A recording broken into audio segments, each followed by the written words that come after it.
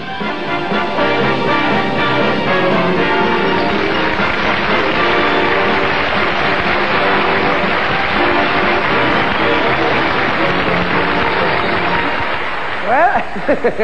good evening, everybody. Turned out nice again, hasn't it? Well, it may have done for me, but I don't know about you, because you've got to stick me for the next 35 minutes or more, because we've no girls, no dancers, no acrobats, no conjurers, not even a guest star. Only me and the uke. But I'm going to tell you a few home truths I've never told in public before, and probably sing you a few songs that you've never heard before.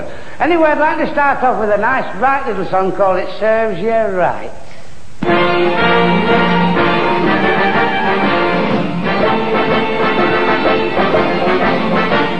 Ever since the days of old, the navies ruled the wave. For years they've told the world that Britons never shall be slain. The Navy still remembers, and you'll often hear them say what Nelson told Napoleon upon Trafalgar Day. It serves you right, you shouldn't have joined it, jolly well serves you right. It serves you right, you shouldn't have joined, you might have been sitting tight. You might have been in Civvy Street instead of in the fight. But it serves you right, you shouldn't have joined it, jolly well serves you right. And it's no use kicking up around, because you're nobody's sweetheart now. You can weep and sigh and pipe your eye, but still you're in the fight. It serves you right, you shouldn't have joined it, jolly well serves you right. I used to be a chimney sweep in dear old Wigan town. I used to do the ladies down the street for half a crown. But now I don't get nothing for the little jobs I do. I wish I was in Wigan sweeping Mrs. Jones in blue. But it serves me right, I shouldn't have joined it, jolly well serves me right. It serves me right, I shouldn't have joined, I might have been sitting tight. I thought in every fort I'd get a cuddle every night, but all I've done is cuddle a gun and work up an appetite. And it's no use kicking up around, because I'm nobody's sweetheart now. There's a draft around me fore and aft, me jumper's much too tight. I've got barnacles on me binnacle, and it ruddy well serves me right.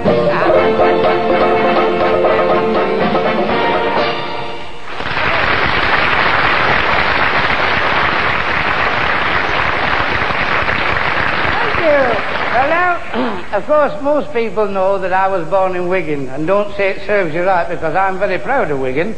Every time I drive through it in the car, I raise my hat and say, thanks very much, Wigan. But of course, a lot of people don't know it, but I do write, or help to write, most of my own songs. And a few years ago in the 30s, we got an idea for a song all about Wigan, because it's very famous for coal mines. Now, we had this little song written, and it's called Georgie Was a Miner.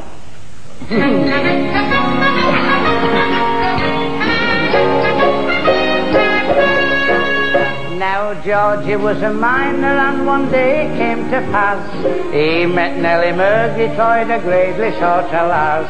He did some extra night work just to get a bit of brass. He went working down the old coal hole. So give me shovel and me pick, Nellie, I'm going down the hole to get the coal. With me shovel and me pick, me lamp and little bit of wick, I'm going down the old coal hole. Down the hole for the coal. I'm going down the hole to get the coal. With me meat and gravy can, a little bundle in me hand, I'm going down the old coal hole. Sitting on the sofa, Georgie said, I've lost my heart. I don't know much about love, but I'll kiss you for a start. He mucked about for half an hour, then said I must depart and go working down the old coal hole. Now when he cuddled Nellie, he was often black as ink, and when they did her washing at the laundry, they would wink and murmur by the looks of them. Well, anyone would think she had been working down the old coal hole. Now little Nellie's mother said, I rather fancy you. Fill the loving cup and drink the sparkling eyes of blue. He said, I'll fill your loving cup and fill your scuttle too, 'cause I'm working down the old coal hole. Now one day little Nellie, she looked worried, it was plain. She met him at the pit head with a bundle in the rain. He just took one look at it and he staggered back again, and he tumbled down the old coal hole. So give me my shovel and my pick, Nelly, I'm going down the hole to get the coal. With my shovel and my pick, my lamp and little bit of wick, I'm going down the old coal hole. Down the hole, for the coal. I'm going down the hole to get the coal. With my meat and gravy can, a little bundle in my hand, I'm going down the old coal hole.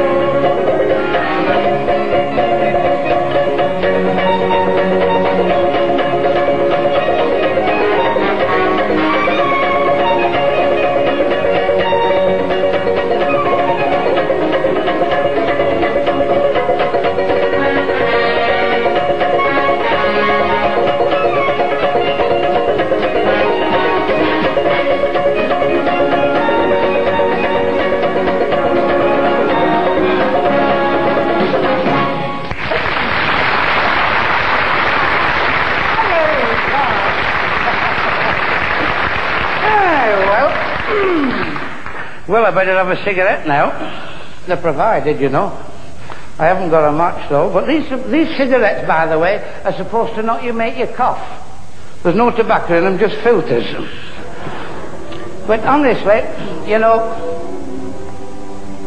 people have said to me many a time, how did you start in pictures?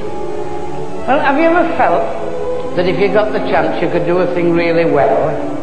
Well, that's the way I felt about pictures. And many years ago, I came down to London, and I even wrote my own script along with Beryl and a man called Arthur Mertz. And we went all round the studios. They'd never heard of George Formby. They didn't even want to hear about him. I went everywhere, but nobody wanted to know at all. So back up to the provinces I went, and we worked around for a long time, and I was playing in a place called Warrington. And a man called Johnny Blakely came round and he said, I'd like to make pictures with you. I nearly grabbed his hand off. Anyway, he said, come up on Sunday and we'll talk it over. So we went up on the Sunday and we talked it over. And he said, yes, I'd like to make pictures, but I haven't got a story. I said, I have. And we brought out this little story that we'd written. It was called Boots, Boots. So the whole thing was settled. We came to London and we went to the film studios. Studios. One room over a garage in Albany Street. And when we wanted to start making the picture, we had to press a button so that they stopped the engines down below. Well, at the end of 14 days, we'd finished the picture, and it cost the large sum of £3,000. Well, then came the time to sell it. Nobody wanted to buy it. But it did get a world premiere in a place called Burslem. It did, you know, and I'll never forget, because I went up there and it, strange as it may seem, it backed him out when it was a lousy picture. Oh, it was so dark in places you had to strike matches to see it. The courting couples liked it, though. But at that time, Basil Dean, who was making a lot of very big pictures, he was going around the country trying to find out what the different salesmen wanted. And they said, we want George Formby pictures. He said, who's George Formby? He said, look through that window, and he saw a queue up right round the theatre looking at this Boots, Boots. So he got them to bring me down to Ealing Studios. I signed a 7-year contract, and that was the start of me making 22 films. And there again, strange as it may seem, every one was a success. But what I'm getting down to now is, I'd like to sing you a little song out of one of those pictures. It was out of Bell-Bottom George, and it's called Swim Little Fish, and it's all about Egbert. This is Egbert here. Now, I'm Egbert's father, you see, and he's going out into the world for the first time, and I'm going to tell him all the little things he's got to get ready for. Oh, Egbert.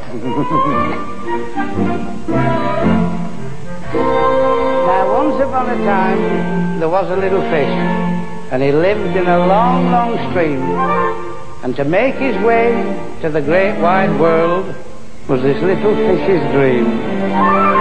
But a wise old trout who'd been about advised him what to do. He said fishes' wishes won't come true if they dream the whole day through. So swim, little fish, swim on. Swim, little fish, swim on. We're two ambitious fishes, you and I, but we'll get our wishes if we try. So swim, little fish, swim on. Swim, little fish, swim on. Blow little bubbles all the long day through, and show little troubles that they can't stop you. 'Cause everything in life worthwhile is hard to get, my friend. So don't give up and don't give in, it's worthwhile in the end. So swim, little fish, swim on. Swim, little fish, swim on. Swim, little fella, till your dreams come true, and you'll get the very little fish for you. You can be happy if you swim, swim, swim, swim, swim, little fish, swim on. Now swim, little fish, swim on. Swim, little fish, swim on. If you are weary at the river mouth, ask for a lift upon the next wave south. So swim, little fish, swim on. Swim, little fish, swim on. Be very careful and you'll find it pays. Mind how you cross the gulf and look both ways. A chap can get a good square meal and all that he could wish. Now the wise fish goes to smoky rolls, a good pull-in for fish. So swim, little fish, swim on. Swim, little fish, swim on. Always remember mother's good advice. Steer clear of fishes who are not quite nice. Do nothing fishy, fishy, swim, swim, swim, swim, swim, little fish, swim on. Hey!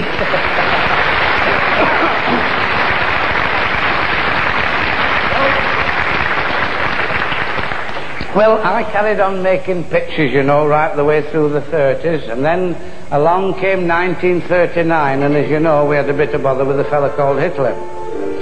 Well, I, like everybody else, I was called up and I went to take my medical. That was the biggest laugh I ever got in my life. When I stripped off, I never knew I had flat feet. And the doctor looked at me, and he gave me a shilling, and he gave me a card which said grade 4. I didn't even get in the first 3. And he said, you better go entertaining troops. So I went over every war front. I took Beryl with me, of course, and we went everywhere. Well, when I wasn't entertaining troops and making pictures, I was a home guard. I joined the home guard as a dispatch rider. Well, the funny part about it, my postman was always a dispatch rider as well, in the same unit, and he was a corporal. Now, through the week, he used to deliver the letters and say, good morning, sir, your letters.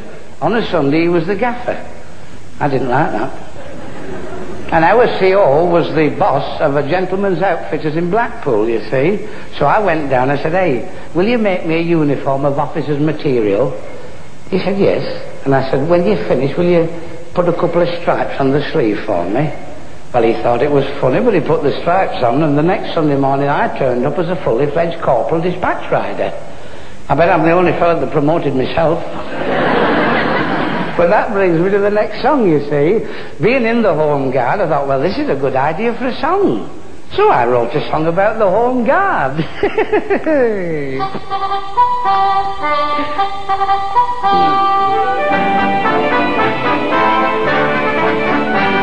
Now behold in me an LDB, for battle I'm just yearning, doing my best like all the rest to keep the home fires burning.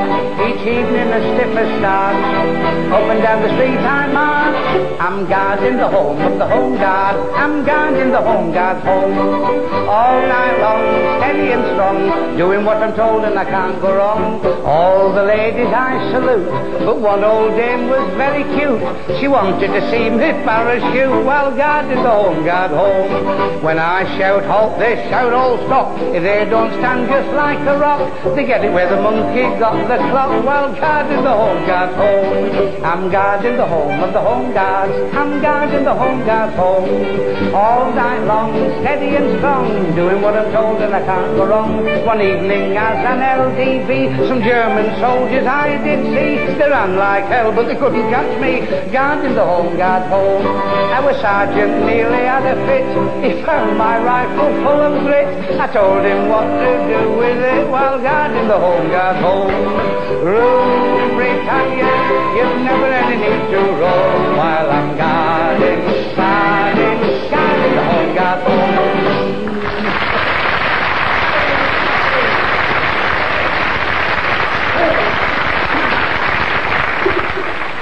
Well, now folks, I'd like to be serious for a minute, if you don't mind. I've got a confession to make. When I was 7, I never went to school from then onwards. Nobody's fault, only my own. And it was a great handicap because I never learnt to read and write properly, you see. And the only bit of reading and writing I can do is what I picked up myself later on. I'm still a lousy speller, by the way. But that's where Beryl came in, you see. She used to do all my business for me. Because I went away to the stables when I was 7 to become a jockey. And I went down to Bishop Canning's. At the age of 10, I had my first mount in a race. I don't know whether it's a record, but I don't know of anybody that's ridden younger than that. 1915, the First World War broke out, and it stopped racing in England. So the trainer I was with, we went out to Ireland, and I rode there for 5 seasons till 1919. Then I came back to Newmarket and became apprentice jockey riding for Lord Derby. In 1920 I went up to Malton and had my last mount in a race on a course Old Chris. And there was me, old at 16. Well, just then, at that time, my dad collapsed and died in pantomime at Newcastle. Well, that was very awkward and a very sad blow. Because actually he was going to retire, start a training stable, and I was going to train horses. But fate stepped in and it wasn't to be. So they said to me, well, what are you going to do now? I said, well, I'm not going back to the racing business, I'm too heavy. They said, why don't you go on the stage? I said, what the hell could I do on the stage? They said, well, you don't know till you try. Anyway, I learnt 2 songs off the records, 2 of my dad's songs, and a friend of his called Fred Harrison, he gave me a week's work at the place called the Hippodrome Earlstown. It's a little tin hut near Newton-le-Willers. And Newton-le-Willers is near Wigan, by the way. Wigan's in Lancashire. Well, anyway, I didn't go as George Formby. I took my mother's maiden name, Hoy, because my dad's name was always been top of the bill, and I knew I wouldn't be top of the bill the first time. It'd be like that. And I didn't want the name of Formby to be small. I said, I'll use Formby when I top bills myself. And I was lucky enough to do that. Well, at the end of the week, I got £5. And then I got what was known in those days as a moss tour. That was one of the big halls, and I worked in this very theatre. I was first turn, 3 minutes, died the death of a dog. Oh yes, it's truth night tonight. And at the end of the moss tour, I didn't get any more work. Of course, they give me that for sympathy out of my dad, you see. Well, I was out of work for 3 months, and nearly starved. Then I went in what is known as an if it show. You know, if it comes in, you get it. If it doesn't, you don't. Well, we ran 5 weeks and we finished up in West Hartlepool. Then I had a few pals in a show called the Swanee Minstrels, and they said they were going to Castleford. And would I go with them for a week? Said, we'll give you a £5. Well, that was a lot of money for me then. Well, I went over to Blackton as a minstrel, you see. But I didn't go so well. I went usually, bad. And then on the Tuesday, I met a young woman, and I fell for her. And, well, 5 months later, I married her. And that was when my luck turned. See, I married Beryl, and then she knew a man in Newcastle called Thomas F. Connery. He used to run reviews. He gave me a week's work up there, and he liked my act. I don't know why, but he liked it. And he gave me a review contract for 5 years. Well, I never looked back after that. And I shall always be grateful to Beryl for doing all the business for me, you see.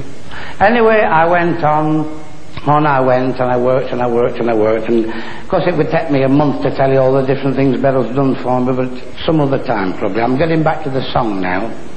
And now I'm going to speak to the kiddies. You know, don't be as daft as I was. when you can go to school. I could have gone and I didn't. But you go to school. You do your own work. You'll find in later years it'll pay off. Because I was never blessed with kids of my own. And every time I sing this little song, well, I always feel a bit sad, you know.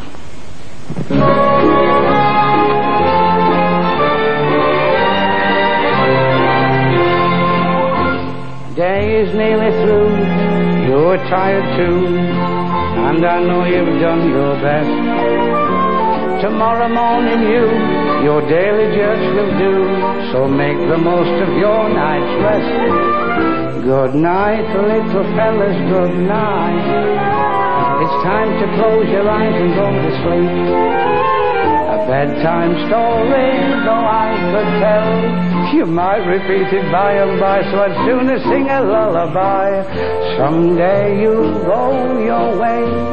It may not be an easy fight, so don't give in.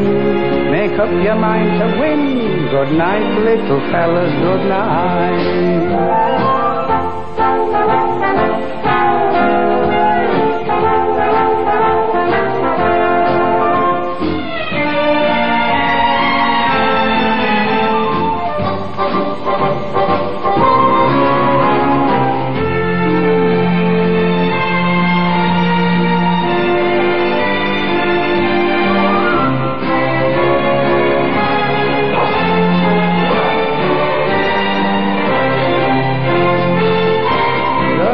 Little fellas, good night. It's time to close your eyes and go to sleep. A bedtime story, though I could tell, you may repeat it by and by, so I'd sooner sing a lullaby. Someday you'll go your way. It may not be an easy fight, but don't give in. Make up your mind to win. Good night, little fellas, good night. Good night, little fellas, good night.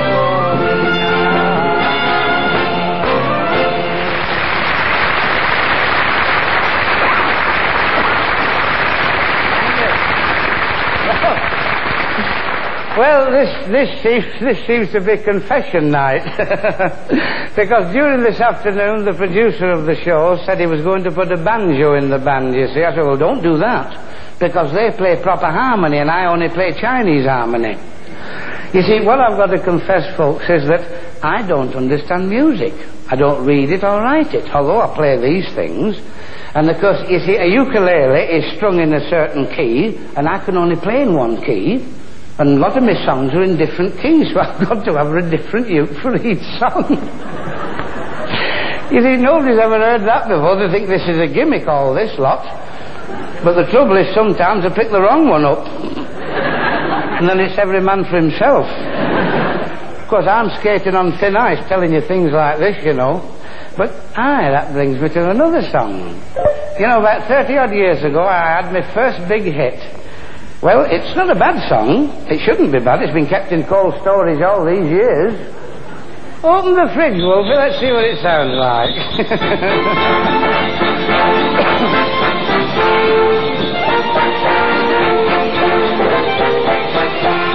Now here's a new amusement that is getting all the rage. You'll find that it's good exercise for folks of every age. Now I go there most every night and sometimes take the wife. I've never had so many ups and downs in all my life since I've been sitting on the ice in the ice rink. Sitting on the ice with my skates off.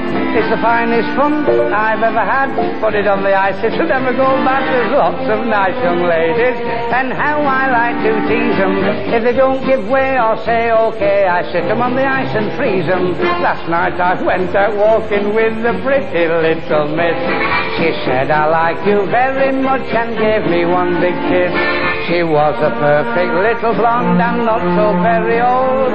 She let me hold her in my arms, but blimey, she was cold, 'cause she'd been sitting on the ice in the ice rink, sitting on the ice with her skates off. Oh, well, hot she must have felt. She sat up on the ice and the ice began to melt. She was so young and pretty, but what a blow that fall had dealt her. We couldn't pick her up in the ordinary way. We had to bring a fire and melt her. Last night I went out for a drink down to the cherry tree. I didn't go there by myself, I took some pals with me. We landed home at 2:30, I rang the front doorbell. The wife said, where have you been? So I said, you can go to bed, 'cause I've been sitting on the ice in the ice rink. Sitting on the ice with my skates off. It's the finest fun I've ever had. Put it on the ice, it'll never go back. The buttons bust off my trousers. I got into such a tangle. I said, heaven help the sailors on a night like this, and never let your braces dangle.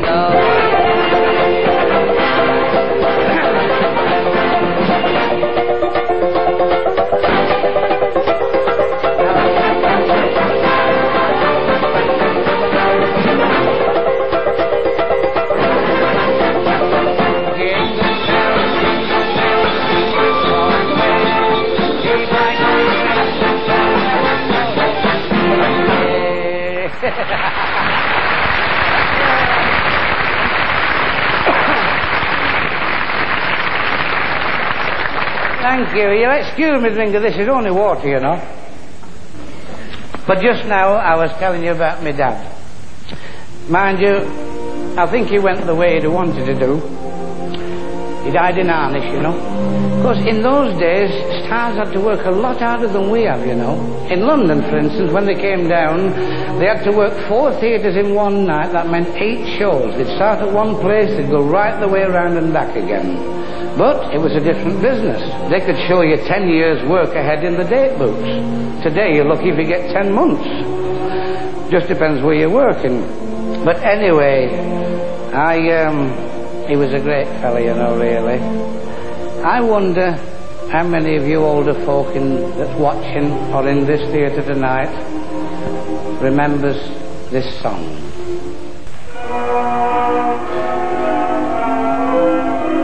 I'm a Boy Scout. When Egan Smith ran second in the Derby last July, I was standing at the corner of the street. A fella dressed in uniform could easily see that I was standing at the corner of the street. He treated me and told me that the country wanted men. In lifeguard clothes he said I'd look a treat. He gave to me a shilling and I signed my name, and then I was standing at the corner of the street. And for standing at the corner of the street, they dressed me up with spurs upon my feet. They put me on a horse's back to teach me how to ride. When I fell off, the riding master came to me and cried, however did you come to be a soldier? I replied, I was standing at the corner of the street.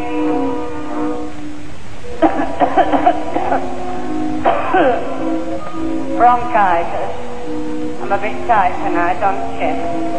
I could do with a strengthening bottle. Well, good night all, and God bless you. Now then, lads, give me a cord off.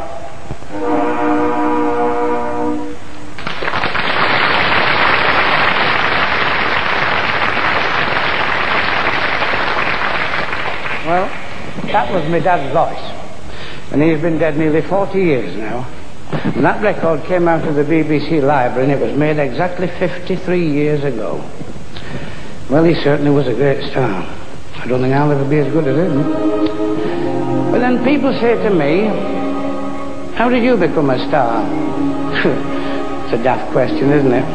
I mean, what do? We don't do anything. We don't become stars. You people make us stars. We wouldn't be any good without you. And any of our present stars today, if they ever believe anything different, they're crazy. I shall always be grateful to the public for what they've done for me. But now, we're getting to the end of the show, and I've worked all over the world, and wherever I've been, I've never been allowed to get off the stage without singing 3 songs. And I don't suppose it'll be any different tonight. I'm not going to tell you which ones they are, because you probably know them better than me. I wonder, what does this remind you of?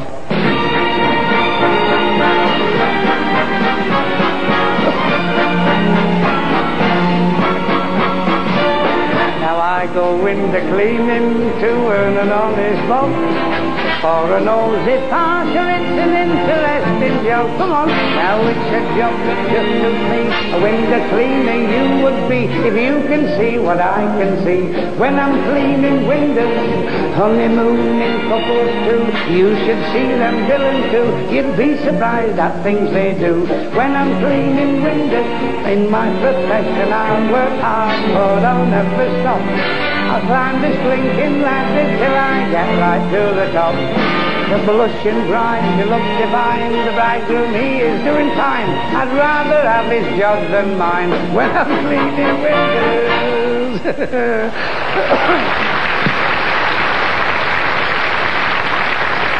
And of course, this little fellow will never die. He'll live to his 100, I think.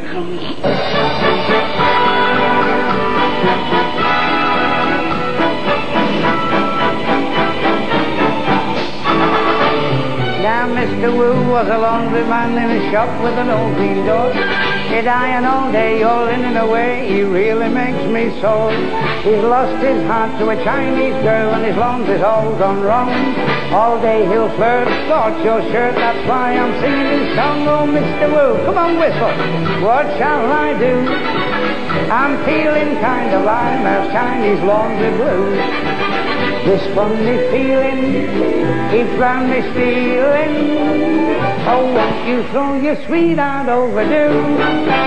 My vest so short that it won't fit my little brother, and my new Sunday shirt has got a perforated rudder. Mr. Wu, what shall I do? I'm feeling kind of lime as Chinese laundry blue.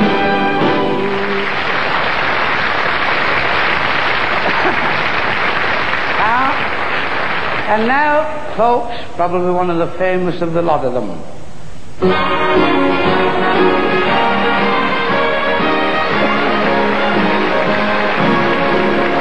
I'm leaning on a lamppost at the corner of the street in case a certain lady comes by. Oh me, oh my, I hope the little lady comes by. I don't know if she'll get away, she doesn't always get away, but anyhow I know that she'll try. Oh me, oh my, I hope the little lady comes by. There's no other girl I could wait for, but this one I pray any day for. I won't have to ask what she's late for. She wouldn't leave me flat, she's not a girl like that. She's absolutely beautiful and marvelously wonderful, and anyone can understand why. I'm leaning on a lamppost at the corner of the street in case a certain little lady passes by. Come on now, whistle. I'm leaning on a lamppost at the corner of the street in case a certain little lady. That's right, swing it. Oh me, oh my, I hope the little lady comes by. I don't know if she'll get away, she doesn't always get away, but anyhow I know that she'll try. Oh me, oh my, I hope the little lady comes by. There's no other girl I can wait for, but this one I pray any day for. I won't have to ask what she's late for. She wouldn't make me flat, she's not a girl like that. She's absolutely beautiful and marvelous, wonderful, and everyone can understand why. I'm leaning on a lamppost at the corner of the street in case a certain little lady passes by.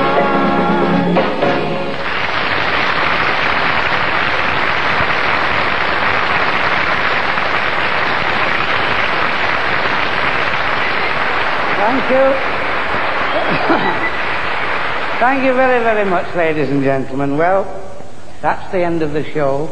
And I do hope you've enjoyed it, because I have. You know, they say confession's good for the soul, don't they? And I've told you a lot of things that nobody's ever heard before. So don't go telling everybody when you get outside, will you? Because I'll look a right Charlie if you do that.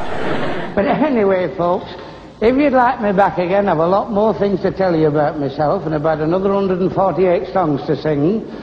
So now I'd just like to say 3 little words. Good night, good luck, and God bless.